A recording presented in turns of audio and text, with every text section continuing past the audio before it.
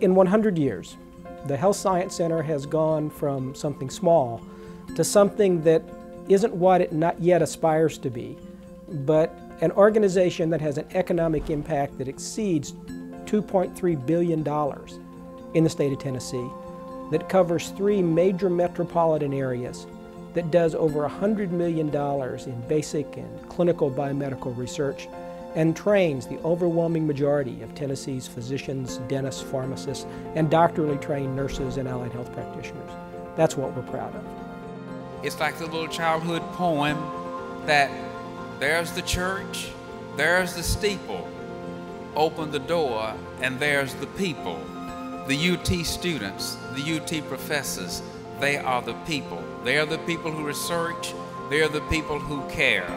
They are the people who have a vision of a better quality life for everybody.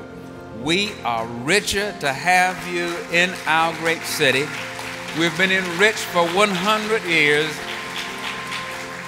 and we want to applaud you for the next 100 years, dedicated to a quality of life, the best the science can give, right here in a humble place of an institution that had humble beginnings, but is now climbed to the heights, to the pinnacle of its career in research and in making this place a better place for everybody. Thank you, God bless you, and happy 100.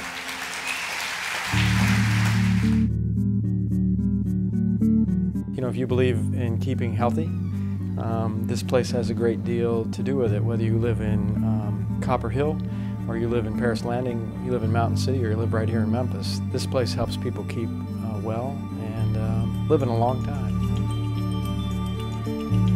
My first talk was, as chancellor, was to the downtown Rotary, and the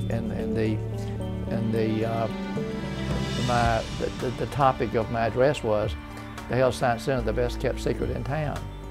Well, it's no longer the best kept secret in town, and I think what the Centennial does is bring to the forefront, finally, how big we are and how important we are to this region and the state, and in fact the nation. 100 years ago, when this institution was formed and the people came together, who would have predicted that a space traveler would address the group tonight?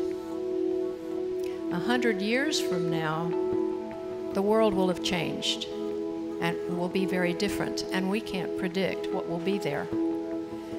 But some things will endure, and some things must endure. Many of us tonight, what we are, what wondrous things we have done, and how we've made a difference in the world began right here. We are the beneficiaries of a legacy that was given to us, and we must pass forward to a generation that will follow us, and for another 100 years. May the circle be unbroken. Thank you.